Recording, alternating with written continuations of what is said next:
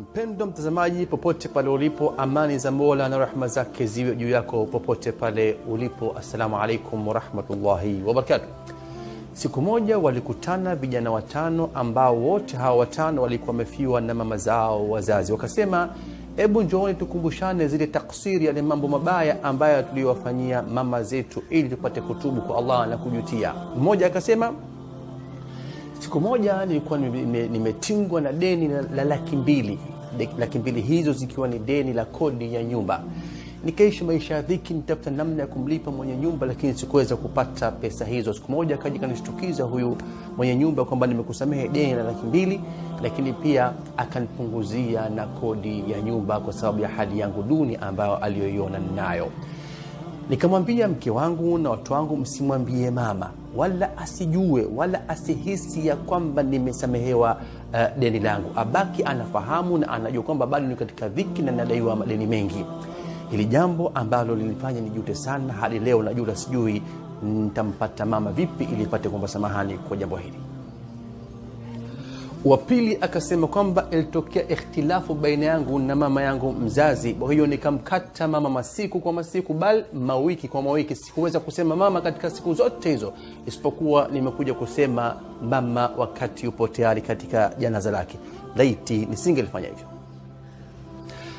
Mmoja akasema kwamba mimi nilikuwa inapotokea munasaba au hafla fulani katika nyumba zetu, katika familia zetu, nilikuwa nanunua mazawadi mengi, mabeskuti, mapipi, yote haya nampelekea mke wangu na watu wangu, lakini namwachia mama yangu yale mabaki yale au beskuti chache tu ndo nampelekea mama.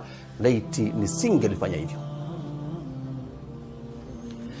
Mwingine akasema, nilikuwa namkataza kabisa mke wangu asimwambie mama tunachonunua, tunachomzawadia, tunachokileta nyumbani, hadi mama awe anajua tu katika hali ya dhiki. Bali tulikuwa tunamshirikisha mama katika huzuni zetu, tunapopatikana tunamwambia, tunapougua tunamwambia. Mama akawa hasikii kutoka kwetu isipokuwa mambo mabaya na huzuni na balaa. Laiti nisingelifanya hivyo. Watano akasema ya kwamba katika chumba changu kulikuwa kuna hita ya maji ya kupasha maji wakati wa baridi, lakini katika chumba cha mama kulikuwa hakuna hita. Nilikuwa namwacha mama yangu akoge na atawadhe udhu wa sala kwa maji baridi hata wakati wa baridi kali. Laiti nisingelifanya hivyo. Sasa ewe uliobaki hai unanisikiliza sasa hivi, je, unasubiri uwe ni wa sita pamoja na hawa watano ambao leo wanajuta hawajui kufanya nini? Au unasubiri mpaka mamako afe uende kuomba samahani? Nenda kwa mamako, nenda kwa babako, kambusu kichwa, kamuombe samahani, mpende yale ambayo unampendea mke wako, mpende yale ambayo unampendea rafiki zako. Mama yako ni mama, nani kama mama? Allah mtukufu amesema, wa qada rabbuka alla ta'budu illa iyyahu wa bil walidaini ihsana. Allah mtukufu ameamuru, ametoa amri ya kwamba msimwabudie isipokuwa yeye subhanahu wa ta'ala, na wazazi wawili watendeeni yaliyokuwa mazuri au mema.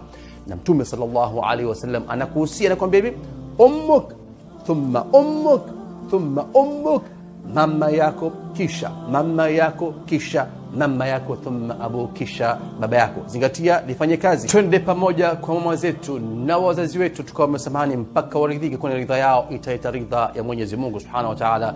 Ridha Rabb min ridha alwalidain, ridha ya Allah, ridha Mola inapatikana kwa kuridhisha wazazi wawili. Nani kama mama? Mkono kwa mkono.